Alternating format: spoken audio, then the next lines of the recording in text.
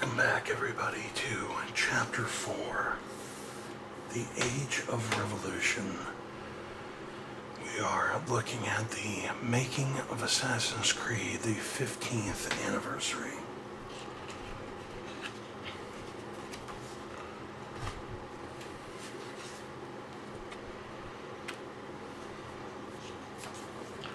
Assassin's Creed Unity. As ambitious as Assassin's Creed Unity was upon release, the initial vision was in fact far grander in scale. The title was intended as something of a reboot of the series, built for the new consoles that were on their way. Like everyone, Ubisoft wanted to really make a splash with this brand new and more powerful hardware. It was being developed by the team that had worked on Assassin's Creed Brotherhood, released back in 2010, which meant that the game had been in development for almost 4 years by the time it came to release. That's a long time. Assassin's Creed Unity was always going to be a big, technical step forward and serve as a benchmark of what next-gen gaming could look like, Louis remembers. Even when I was working on Brotherhood, I remember seeing some target gameplay footage of Unity, and it absolutely blew my mind. McDevitt adds, "It was definitely the longest Assassin's Creed project that had ever been in the works. It was very, very ambitious in those first years." In fact, for quite a while, creative director Alexandre Amancio was pushing for the game to just be called Assassin's Creed. Obviously that didn't happen, explains Travis Stout, who was the lead writer on the project. In the end, we dropped the number from the title, so it wasn't Assassin's Creed 5 Unity, it was just Assassin's Creed Unity. The idea was that we were starting over on a new console generation, and he wanted it to be a clean slate for the whole franchise. The plan was to start fresh to try to get new fans on board, people who perhaps didn't have 7 games worth of backstory and knowledge that they would have to get caught up on. In some ways, Unity was a return to the core of the Assassin's Creed franchise. It was an open-world game that gave the player a beautiful, sprawling city to explore at a volatile and an interesting time of history. The final version of the game centered on the French Revolution, but the initial plan for Assassin's Creed Unity was far more ambitious in scope. Right at the start, the game was supposed to allow the main character to travel between 4 different time periods within the same game, Azazian remembers. There were going to be medieval France. These were going to be medieval France, revolutionary France, the Belle Epoque, and the Second World War. What's more, each period was going to have its own protagonist. And ultimately, this idea was dropped for a number of reasons. When development started, 4 years until the release seemed like a long time, McDevitt explains. But when you're that ambitious, you learn quickly that actually, this idea needed 8 years to be done right. In the end, the team scaled the concept back to just the French Revolution. He continues, "The problem with 4 time periods is that you can say, oh, we'll just do these small districts, but there's still a floor that you can't go below. If you're going to create even a small amount of the Belle Epoque, you need to create all the costumes for the characters, all the art, all the sound, all the voices, all of the buildings. Even if it's going to be just one city block, it doesn't matter. There's a bare minimum you have to do, and it's unreasonable." Azazia adds, "When we started to work on the engine itself and get into the technical feasibility of the concept, rather than just dreaming, we realized within the first couple of months that it wasn't possible. Not only was this concept a challenge on a technical level, it was also a difficult circle to square from a pure game design perspective. It was a technical nightmare, but narratively it was even worse," Azazia remembers. "How do you explain things like your weapons? When you move from the medieval period to World War II, does your sword just turn into a gun? What would happen?" The studio decided to focus on the French Revolution as the game's main setting. Partially, this was done because that was the period that would resonate best with a global audience. "We did a lot of consumer testing in the US. I spent a lot of time in New York explaining and showcasing iconic elements from the French Revolution," Alan Neera says. Things like the guillotine, the flag, though that didn't exist at the time. People were partially aware of this, but the French Revolution was the best or easiest time period to choose to talk about French history. We could have gone with Napoleon. We did discuss Charlemagne, but the French Revolution was the best choice, not only because of the events at this point in history, but because it influenced other revolutions around the world. It was iconic enough, but not too French-centric. The idea of multiple time periods might have been dropped for the main setting of Unity, but they did make it into the final version of the game. We had what were called time anomalies, as Azium says. You spend most of your time during the French Revolution, but there are flashbacks to medieval Paris where you can see Jacques Desmoulins being burned alive, or Paris during the occupation of World War II, Paris during Belle Epoque. These were all designed on paper to be fully playable. The initial idea of having multiple time periods was partly tied to some ambitions that Ubisoft had for the modern-day framing of Assassin's Creed. With Desmond dead as of Assassin's Creed 3, the crew had been working to create what was called Initiates, a web-based platform that would have connected everything related to Assassin's Creed. While Initiates did actually launch, it was more of a community hub than a platform. The team wanted this game to introduce the idea that the player was the modern-day hero, McDevitt explains. If you're a member of Initiates, you'll get a lot of extra cool present-day stories fed to you during the game. One of the ideas was that periodically during Unity, Abstergo locates you and sees that you're mucking around in protagonist Arno's memories. They try to kill you, and so you have to escape that simulation and jump into some other parallel simulation of Paris. You escape by going through the Belle Epoque or by going through the Middle Ages, and then you jump back out, and that buys you time to continue Arno's story. So that was my proposal for reusing these assets that had been created. A revolutionary hero. Helming Assassin's Creed Unity was Arno Dorian, the son of an assassin. Arno was raised by a Templar after having been orphaned by one Shay Cormac in Assassin's Creed Rogue. In part, he was a reaction to some of the criticisms that Ubisoft had received over Assassin's Creed 3's protagonist, Ratten Token. There was a sense, rightly or wrongly, that Connor from Assassin's Creed 3 was not particularly beloved by most of the fanbase compared to someone like Ezio, Stout remembers. There was definitely a sense that we wanted to move back to a less reserved, less stoic, and a less stiff protagonist. Though the fans clearly loved Ezio, the narrative team wasn't in a rush to just do another version of this character, but this time with a French accent rather than an Italian one. The idea of that to us was boring, Stout says. We'd already done 3 games with Ezio, so at least for me, a lot of Arno's character was crystallized in the very first scene, where you see him as an adult. You've seen him get his father's pocket watch from his body. That is clearly a very significant item to him. Then we cut to him in the game's present day, having gambled that pocket watch in a game of cards that he was absolutely certain that he was going to be able to win. That moment solidified the idea that this character was ridiculously overconfident and thought that he could just bulldoze his way through anything. That aspect of the character was emphasized partially because that's how a lot of people play video games, but it was a challenge to make this work within the context of a video game. I think that was a fun thing to do with a video game, protagonist Stout explains. A lot of the time, that attitude would mirror some of the player's experience. We've all had that moment of playing a game, whether it's Assassin's Creed or some other game, where you jump down into this group of 10 guards and think you'll kick their asses, but end up being wrecked. I wanted to bring a little bit of that to Arno.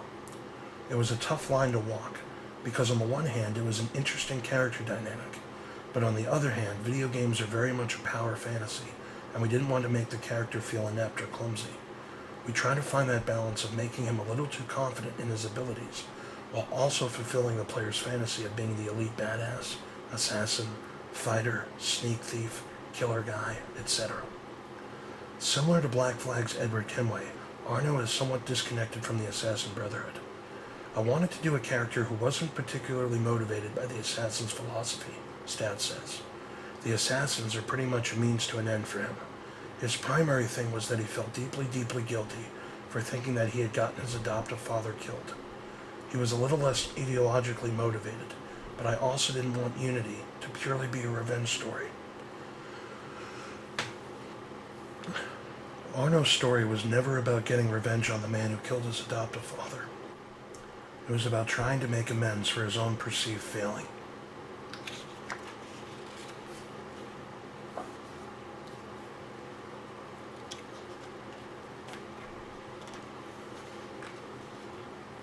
A different revolution.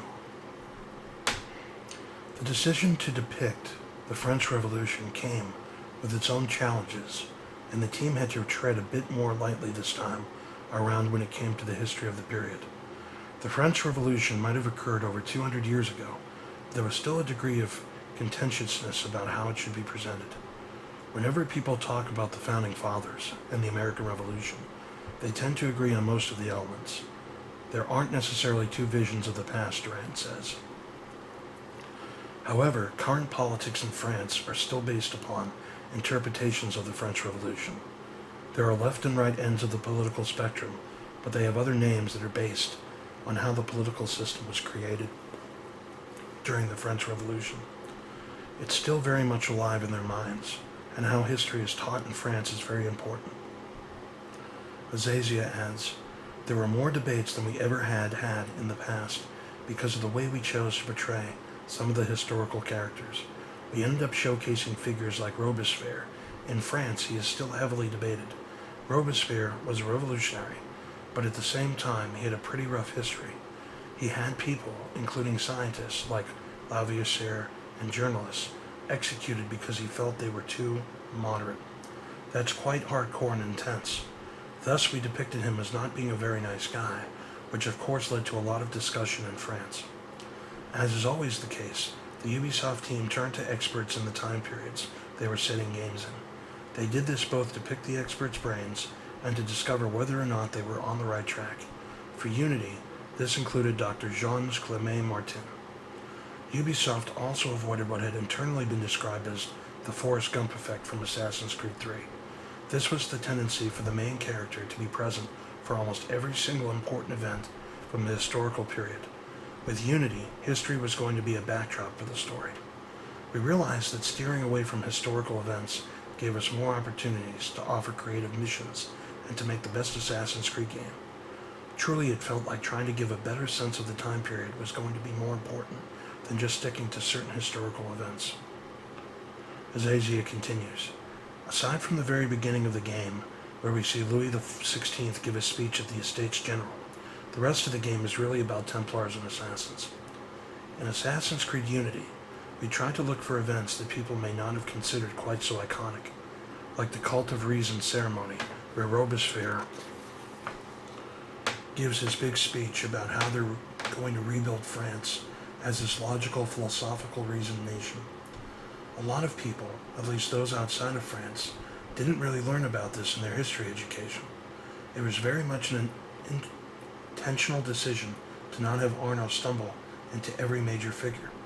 Even when we did go to the big events, it was always serving as a backdrop to what Arno was actually doing. It was never a case of Arno having to protect someone so that they can reach the place where they make a famous speech or something. Instead, it was focused on Arno's actions, and in the background, Robespierre is giving a speech, or Mirabeau is doing some political maneuvering or something. That's not to say that Unity shies away from the history of the period.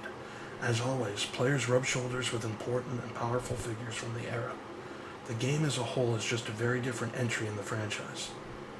Unity's story is also a much more individualized one.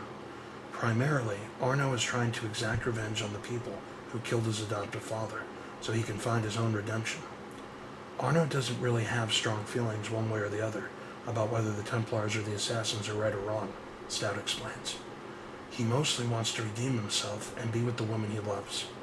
It's a very personal story for Arno, McDevitt says, but you still meet a lot of people like Napoleon in the main story, and then the next time you encounter him is during a side mission.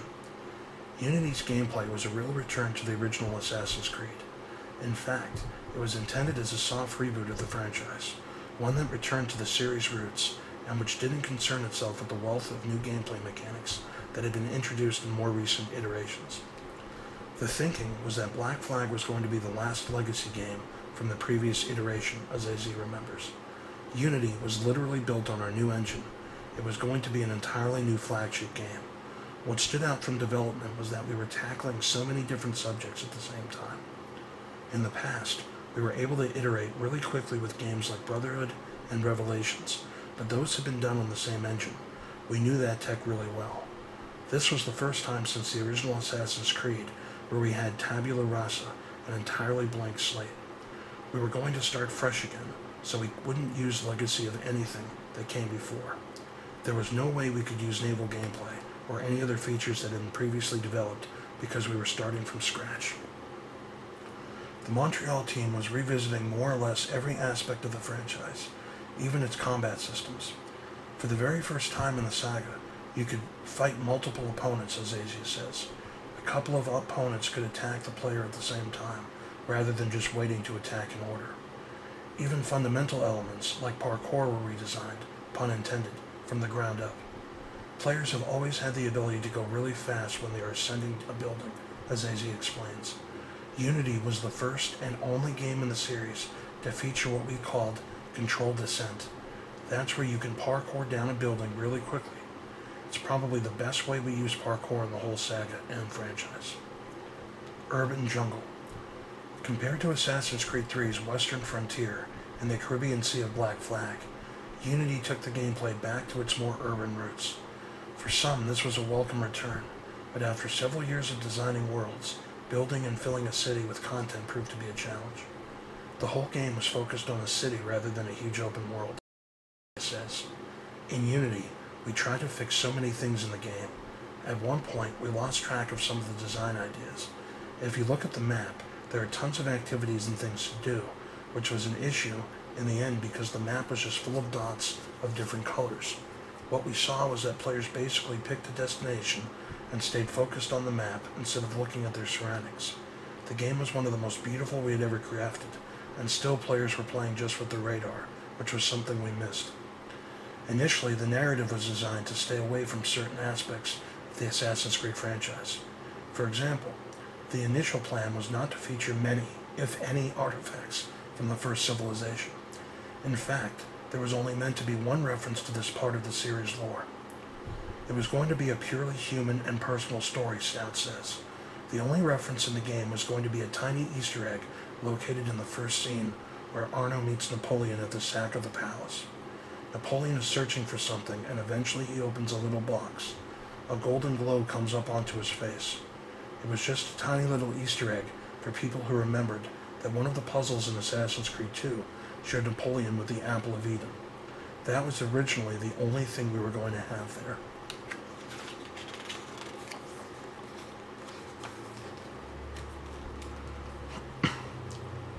This changed as the gameplay team tried to figure out how to end the game.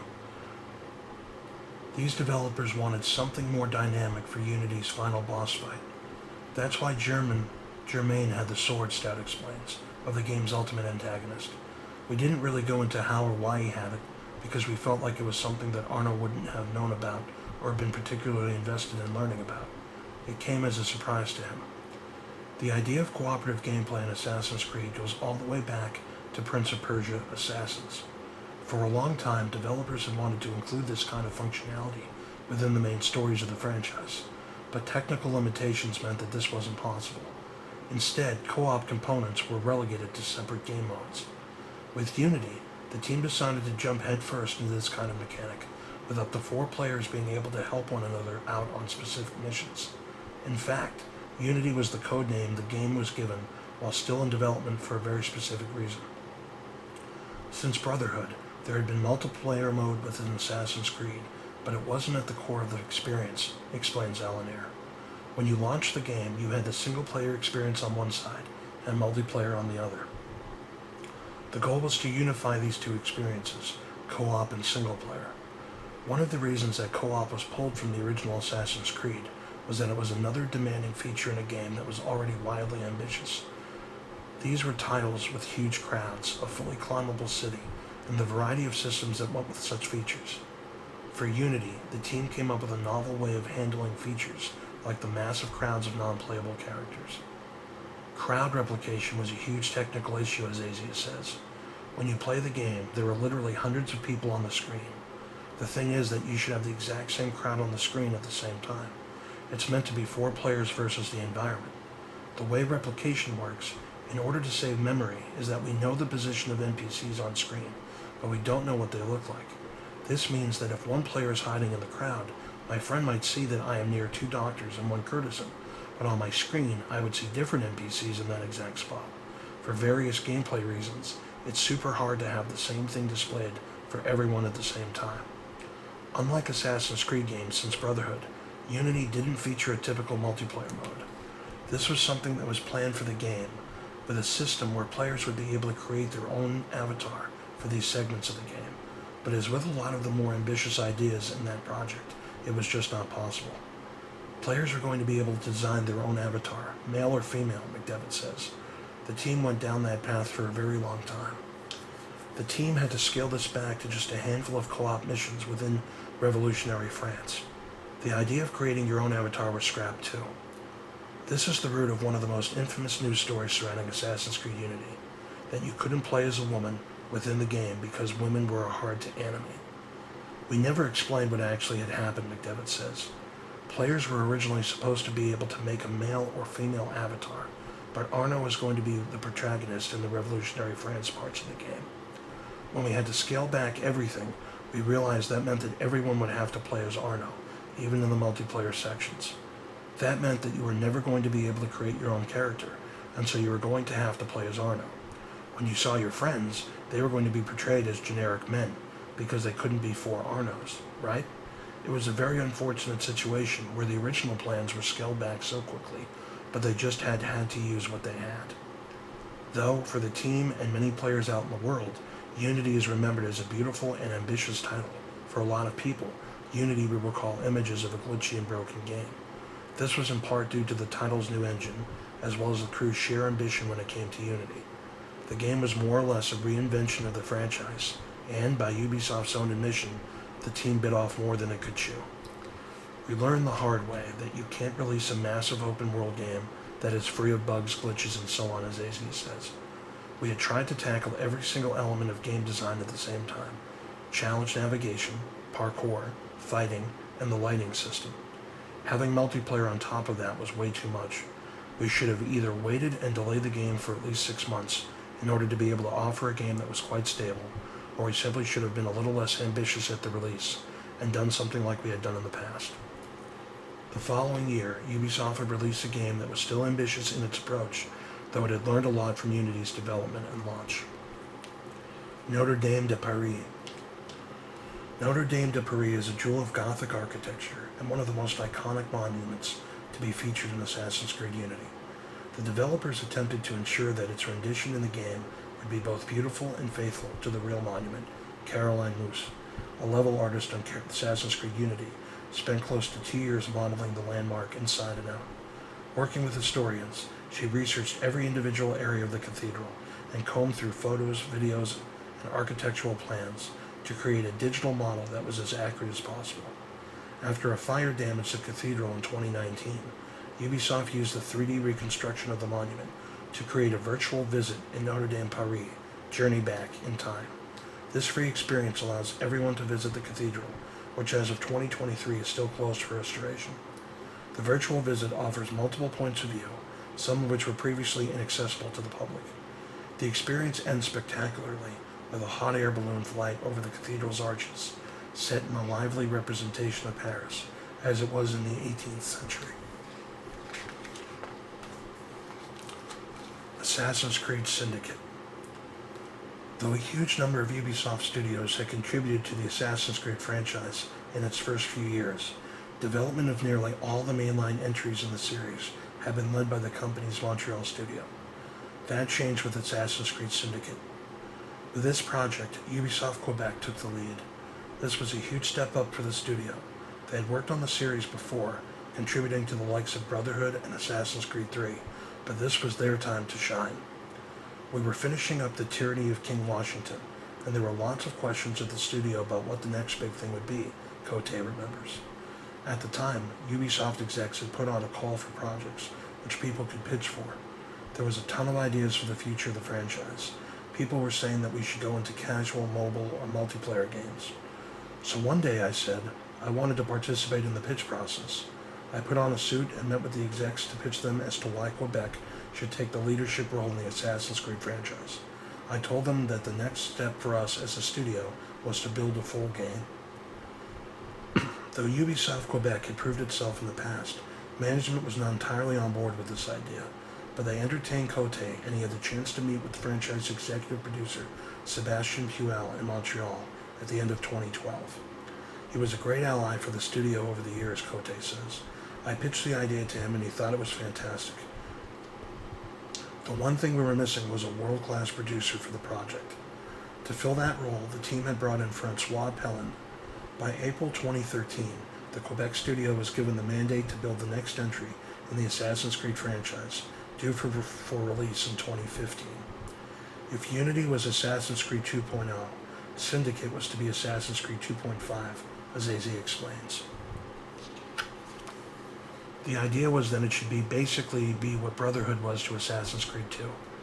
Puel had told Cote that he had a blank check when it came to this game's setting. It could be anywhere the team wanted. The Quebec studio looked into a few different possibilities, including the Napoleonic Wars, but the team eventually landed on Industrial Revolution London, a decision that management had wanted all along. So unbeknownst to me, there had been a master plan, Cote laughs. Unity and Syndicate were thought about as the Revolutions phase. After the French Revolution and Unity, the next logical step would have been Industrial Revolution London. I didn't know that, yet I ended up choosing exactly that. As for why Quebec decided on London during the Industrial Revolution, there was a pretty simple answer. London felt very attractive as the capital of the world at that time, Cote explains. There were a bunch of important historical characters. For example, Marx and Darwin, all in London at pretty much the same time. Jack the Ripper was also on the horizon, too. So Victorian London really felt like it was a black hole. We felt pulled toward it. It was too much of a pivotal moment of history to be ignored. Transport for London. Those city settings were nothing new to the Assassin's Creed franchise. London in the Industrial Revolution was unlike any setting that the series had done before. For one, this was the dawn of mass transportation. It felt like there was an opportunity for the studio to introduce some really innovative gameplay with a kind of steampunk feeling to the era, Cote says. I really wanted to increase the player's mobility around the city. That's why we ended up investing in creating transportation systems, like trains, buses, and boats on the river, Thames. That was super great to build. Introducing vehicles into Assassin's Creed Syndicate's tech was a technical feat, not only for getting all these systems to work, but also due to the sense of speed they brought about. Putting those vehicles into the Anvil engine was the challenge of a lifetime for the engineers, Cote says. Until that point, the fastest that we had traveled around the world was on a horse. Then we had trains. We were moving at 75 kilometers per hour, which was very, very demanding on the loading systems with all the crowds. In a game like Forza, you probably went around a track at something like 200 kilometers per hour, but that game was obviously built with different things in mind. There are so many things going on in an Assassin's Creed game, so the faster you move, the more challenging it is for the engine especially. One of Syndicate's other big changes was the ability for the player to be on a surface that was moving. This might not sound like much, but in game development terms it was a huge deal. The character could go and jump on a platform that was moving, and then still do everything that they could do before and then climb down, as AZ explains. Perhaps unsurprisingly, given Singapore's proficiency when it came to water tech, Quebec called upon this studio to recreate London's River Thames. Where before, Singapore had either been creating naval sections in isolation or in an open world where water was prevalent, bringing this tech into someone else's open world was a change of pace. The mandate that had been decided on, which also tied into the technological breakthrough that Quebec wanted for Syndicate, was the ability to parkour on fast-moving platforms, Louis explains. That meant a bustling Thames with lots of barges that the team could use to create gameplay that was set on fast-moving barges. They were also making the river itself, but the technical budgets were very different as this was in the middle of an open-world city. That had been a new challenge for the tech team.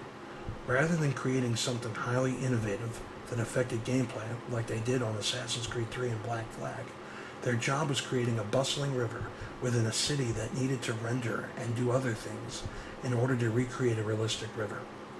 Industrial Revolution London is a setting that has been done to death through popular culture. Close your eyes, and you're probably thinking of the desolation of Oliver Twist, suit-covered orphans fighting for life in a grim, dark world. Quebec wanted to recreate this feeling in places, but to also show a different side of this time period. It's still a game that I love going back to, Cote says. The London we created was breathtaking. We did capture the gritty and smoke-filled atmosphere of the Industrial Revolution, but we also showcased a London that wasn't dark. There were some very beautiful and sunny moments in the environment.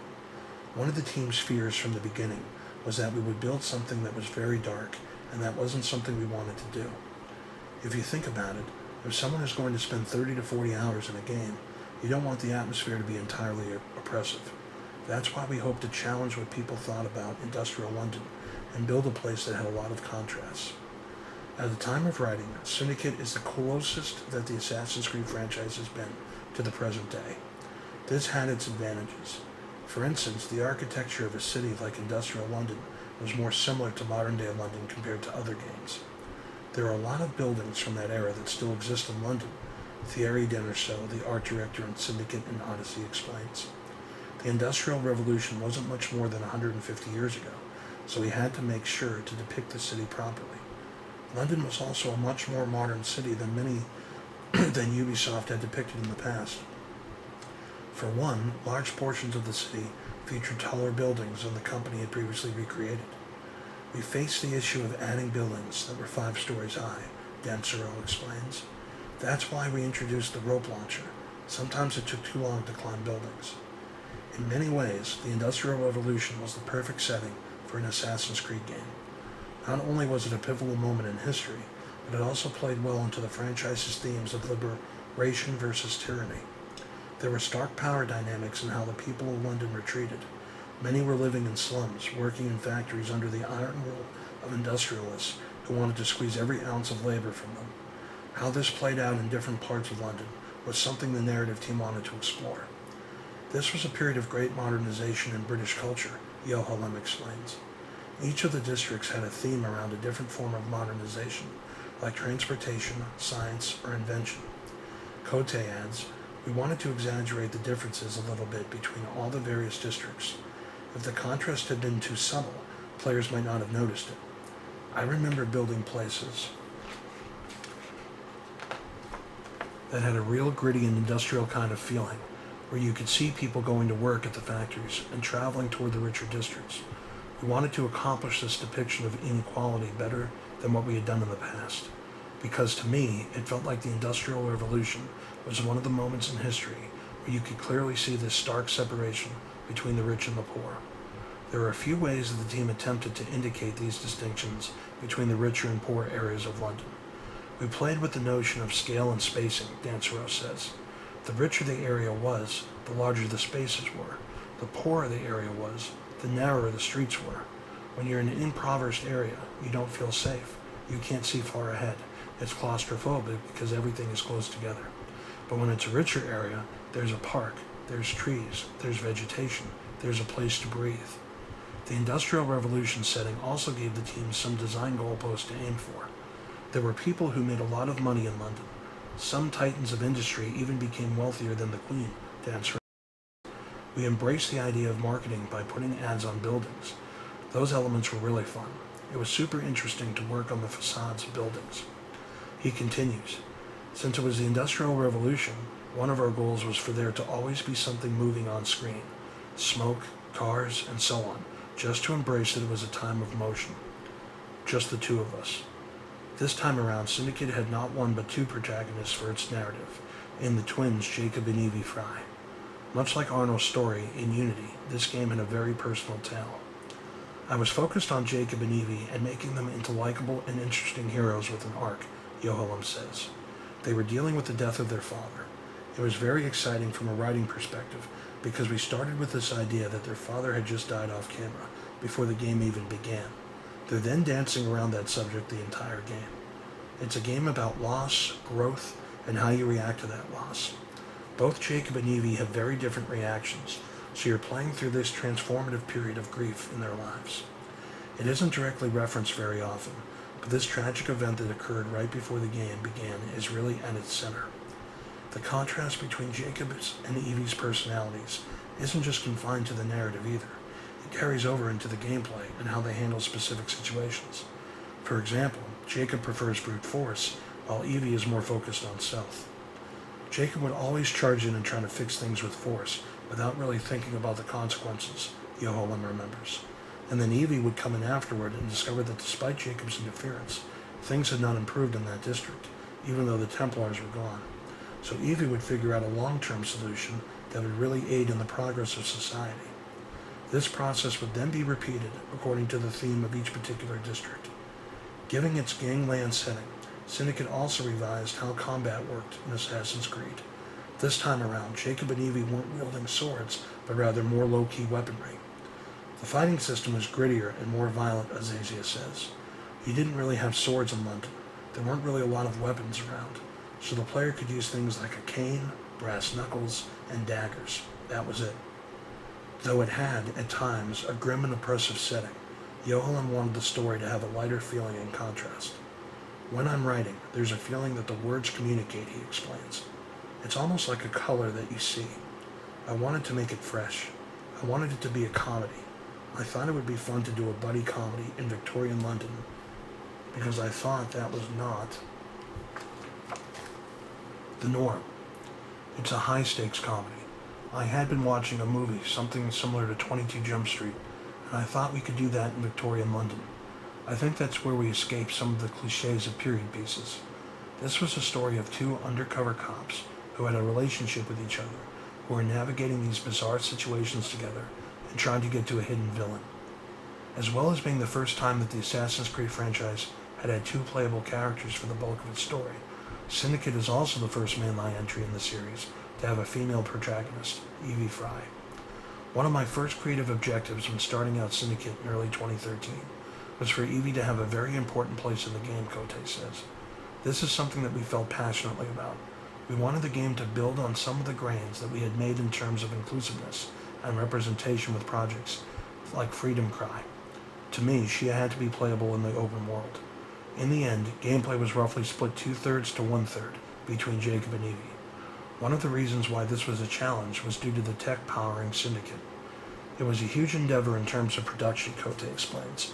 It was the first time we had two fully playable characters in our open world, and the engine wasn't really built to be able to support that. The easy thing would have been to make Evie a secondary character. However, I remembered working with Jeffrey, and we wanted to build this kind of buddy cop comedy between Jacob and Evie. In order to design the Fry twins' look, the team had to go against many of the tenets of the franchise. The duo were decked out in leather coats that gave more of a rock star kind of impression. We felt it made no sense to have a person dressed in a white assassin's robe, Dan Srove says, and it also made no sense to be the only guy with a hood up in a Victorian crowd, so that's why we decided to go with the hat. But when Jacob was being stealthy, he'd put his hood on. He continues, we could have designed an assassin to be part of the upper class, but we had decided to go the other way around and have them rebel against the upper class, those industrialists who were ruling the world. So we decided to fully embrace that rebel aspect, especially for Jacob. They were rebels fighting against the system. That was a fun angle. That's why we gave them those leather coats. It felt like we gave Jacob and Evie a sort of rock and roll appearance. It was such a good approach from a visual standpoint. As mentioned before, Syndicate is the nearest that Assassin's Creed has come to the present. When it came to designing combat, that posed some interesting questions. We had to challenge ourselves in how we were going to use or represent guns and other modern weapons, as Azaziah says. There was a big leap in time between Unity and Syndicate, but we wanted to avoid giving the main characters guns because we didn't want the game to end up being like Grand Theft Auto or Watch Dogs, Syndicate. As well, Syndicate, as with all Assassin's Creed games, was really about getting up close and personal and using the weaponry that you had. That allowed us to play with these restrictions with respect to the gameplay. Going solo. Like Unity and Assassin's Creed games going back to Brotherhood, Syndicate was initially meant to have a multiplayer component. The team had huge ambitions for that part of the game, but it ended up being cut because the engine just couldn't properly handle that kind of gameplay. It was an unhappy moment in the history of the franchise, Cote remembers. The technical foundations of multiplayer mode were shaky, and it was very difficult to iterate and improve upon. With the new engine, it took 2 to 3 times longer to build anything that it had previously in order to support multiplayer components. Our iteration time was pretty much killed. The saddest part was that we had to completely drop that feature, and you haven't seen it return in the franchise. That was actually a big loss. As was always the case, the multiplayer mode was intended to be an iteration or evolution on the systems from previous Assassin's Creed games. Unity had introduced co-op gameplay into the franchise, so the intent was for Syndicate to take this up a notch. The pitch was to build more co-op missions, Cote says. We wanted to have some kind of a full co-op campaign. That felt like the natural next step after Unity. That part of the game was created at Ubisoft Montreal. So Unity had co-op missions and raids. The plan was to use the multiplayer system from Unity, along with the online tech, to do our own version of that for Syndicate, Bergeron says. We worked on a proposal for what this online component could be like in Montreal for about 6 months. Part of the plan was to have raids using this linear gameplay sequence philosophy to allow players to go to different parts of England to do heists with other people. Ultimately, that was scrapped because of scope and time. One of the reasons that the multiplayer feature was cut from Syndicate was the Quebec studio's focus on vehicles in the game. Recreating these systems proved too difficult for multiplayer. We had prototypes for multiplayer mode, Cote says. It all came down to one point where we realized that the tech just wouldn't stretch to have these citywide vehicles, carriages, and all this gameplay that we thought was essential for a better single-player game. So we had what I would say was the internal industry conundrum of whether we would build a great single-player game or an average single-player game with a multiplayer component. We chose to build a great single-player game and put all our money, investment, and effort there. I still consider it unfortunate that we ended up obliterating the entire network stack in the process to optimize and focus Syndicate. Despite being a fresh take on the Assassin's Creed franchise, Syndicate was far from the strongest selling title in the series to date. In its first 2 years on sale, the game sold just 5.5 million copies.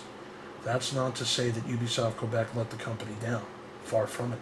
The team did a stellar job with Syndicate and proved themselves worthy of leading an Assassin's Creed project.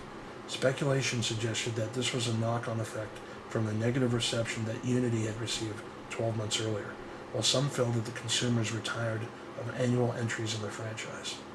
Assassin's Creed was Ubisoft's biggest IP by a mile. Something drastic was needed to change the story. To do so, the company decided to go back to the beginning. And that is Chapter 4 of the Making of Assassin's Creed 15th Anniversary. Join us next time for Chapter 5, Ancient Assassination.